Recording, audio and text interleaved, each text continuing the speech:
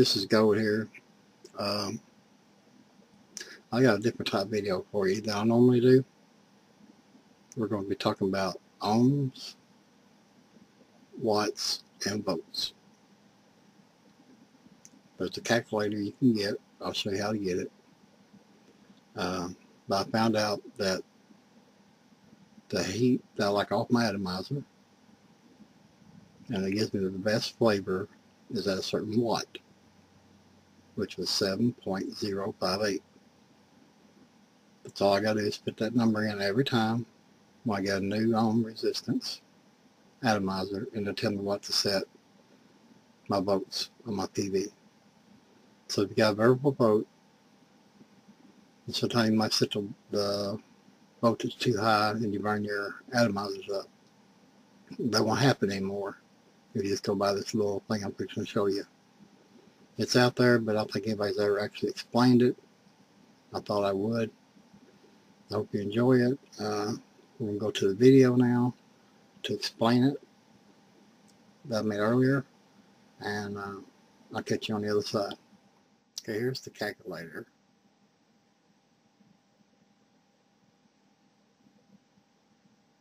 This is what it looks like.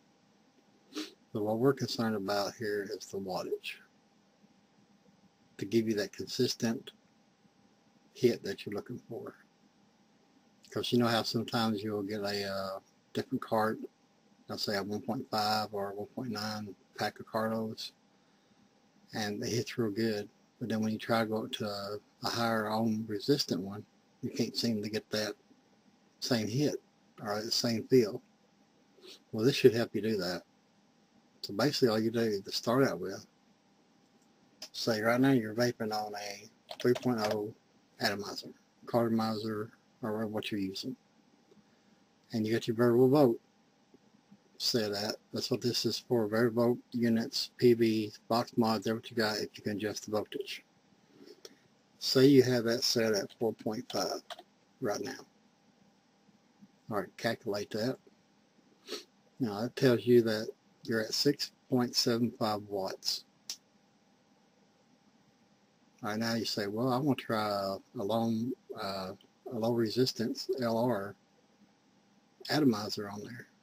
So all you gotta do is clear this off, put your 6.75 in,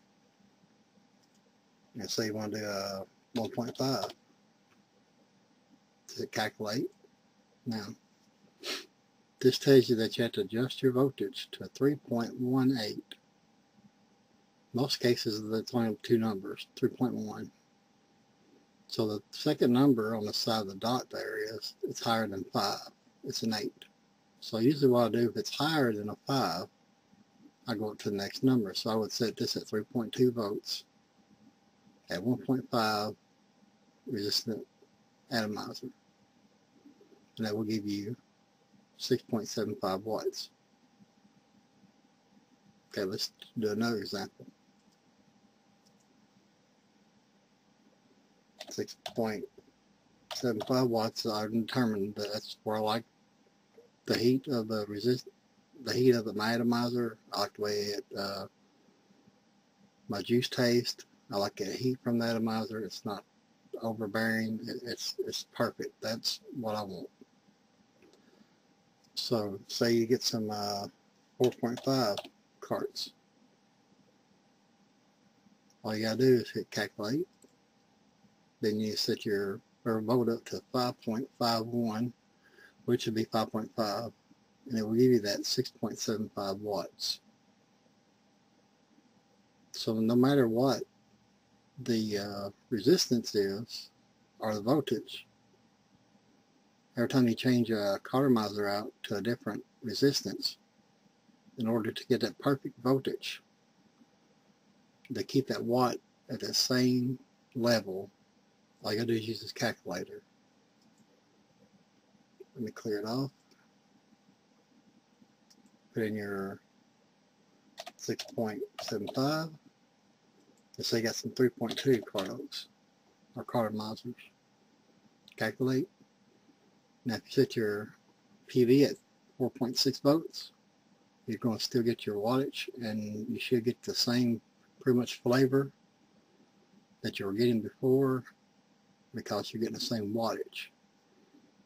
That way you're keeping a consistent flow of watts at 6.75. In order to do that, on a 3 ohm resistance atomizer, you got to set your PV at 4.6 volts.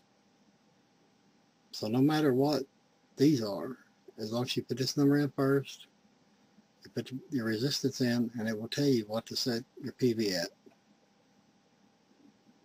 Hopefully this will help you, out. They help me out quite a bit. For example,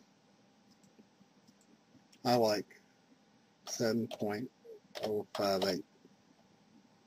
Okay, right now I have a 1.9 resistant atomizer on. And you see it says 3.66. So I got my PV set at 3.7, because that second number past the decimal point is a 6. So it's higher than 5, so I got it set at 3.7. I'm getting the same consistent hit that way as I was at a higher voltage and a higher resistance, because I put my wattage in first, and they gave me what I was looking for. So no matter what my resistance of my atomizer is, or my voltage, the main thing is this wattage, because once you set that wattage in and set your resistance in, it will tell you exactly what to set up on to get that, what you're vaping at now. And if you like that, then this will make you stay there.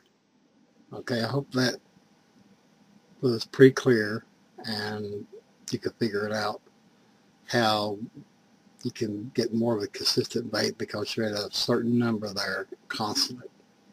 That watts never changes on you, it's constant. So therefore your vaping experience should be a lot better and a lot smoother, and you shouldn't be burning no more atomizers if you go by that, or you shouldn't be having too low of a heat, not getting the flavor that you like. But I'm going to put a link in the description down here. That's where it's still at, I think. But that way you can go to that site, put in your numbers, and see if it works for you. It works for me. I know this lately. I've been doing a lot on my variable vote mods, because I'm getting that more consistent hit that I like. I like that heat that produces at that watts. So I guess that's all I got for you for right now. Hope this really helped you out. It helped me out quite a bit. I just want to explain it to you so you could understand it, hopefully.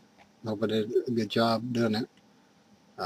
If you have any questions, just put a comment below and I'll try to get back to you on it. Until next time, just keep on vaping.